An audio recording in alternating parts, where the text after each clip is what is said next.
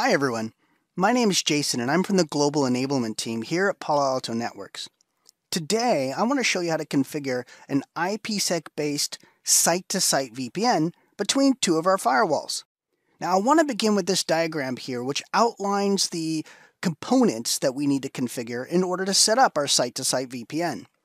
Now configuring a VPN between two Palo Alto Networks firewalls is essentially 3 steps, and we start with our layer 3 interface. That brings us to step number 1. And step number 1 means we're going to configure our phase 1 objects. Now this includes a crypto profile and the IKE gateway as well as authentication settings. Now I'm referring to these objects as belonging to phase 1 because an IPSec VPN tunnel is established through 2 phases. I'll show you where these actual objects live in the firewall and how to configure them in a moment. That brings us to step number 2. Next, you'll configure the phase 2 objects, which is the second part of an IPSec VPN, and this includes another crypto profile and the tunnel itself. Step number 3, you'll need to configure a route that references the tunnel because Palo Alto Networks uses a route-based approach with the VPN. So, now you have a summary of the components required to build a VPN on our firewalls. Let me show you where in the firewall to do this. In this scenario, I have 2 sites, Site 1, Site 2. Now I've already configured the Site 1 firewall. I'm on the Site 2 firewall and I want to complete my configuration. As you can see here, I have a couple of interfaces, 1.1 and Ethernet 1.2. Ethernet 1.1 is going to be my external facing interface. Now I know that the IP address here is one of those private IP addresses, but just pretend with me that's a public IP address. I'm going to attach to this layer 3 interface my tunnel interface, so we're going to come back to this tunnel tab here in a little bit, and I'm going to configure a tunnel interface. Now the other thing I've done is I've pre-configured a VPN zone so that I can also attach that to the interface and then use that in my security rules. Now to complete my configuration, I need to create the phase 1, phase 2 objects. So down here, let's begin with our phase 1, and that includes the IKE crypto down here and IKE gateway. Under IKE crypto, this is where I can define my encryption, authentication, and my key exchange protocols. And I can use the built-in ones, as you can see here. There are a few already created for me. Or I can use this add button down here and create my own custom IKE crypto profile that I can then use in my IKE gateway. For the sake of this tutorial, I'm just going to use the defaults. Now let's go to the IKE gateway. To create my IKE gateway, I'm going to choose Add. I'm going to give it a name. Now I need to go through and define a handful of important settings for the Internet Key Exchange or phase 1 portion of my IPSec VPN tunnel. Now the decisions I make here and the changes I make here need to be compatible with the other side. There are a lot of choices or decisions to be made, like for instance, which IKE version or Internet Key Exchange version protocol am I going to use? What interface am I going to use the IKE gateway on? So in this case, my external interface is Ethernet 1.1. Let me grab my IP address right there.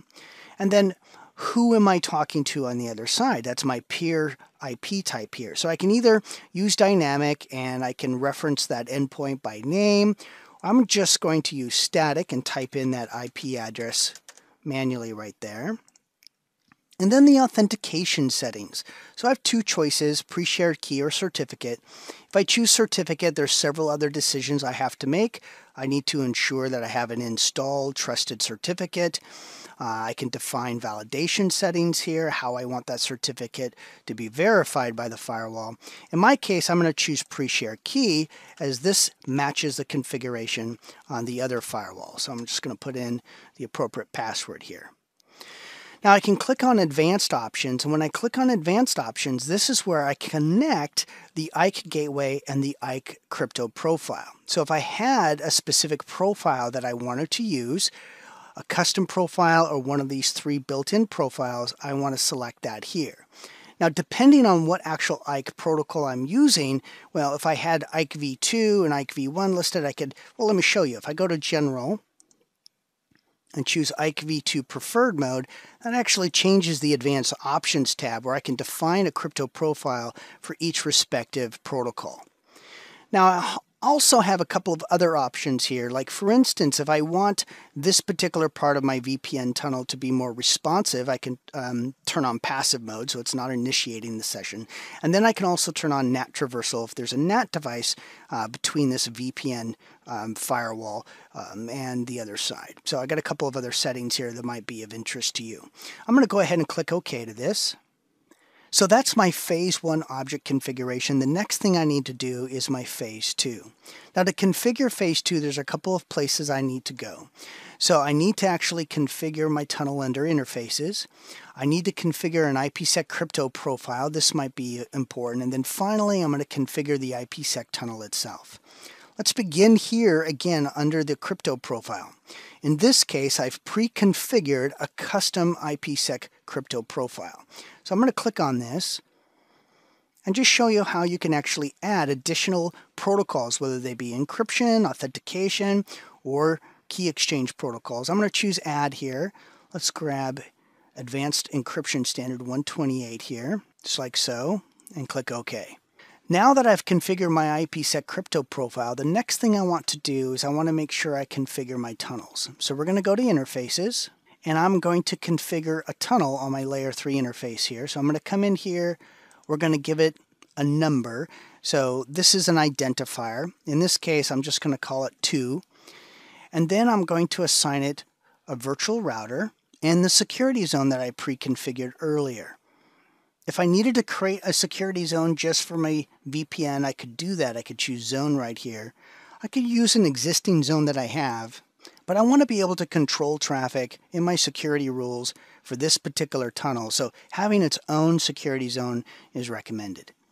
I'm going to click OK to that. All right, now that I have my tunnel interface and I've configured my IPSec crypto profile, let's go to IPSec tunnels. And this is really where I'm going to pull it all together. I'm going to click Add, give it a name,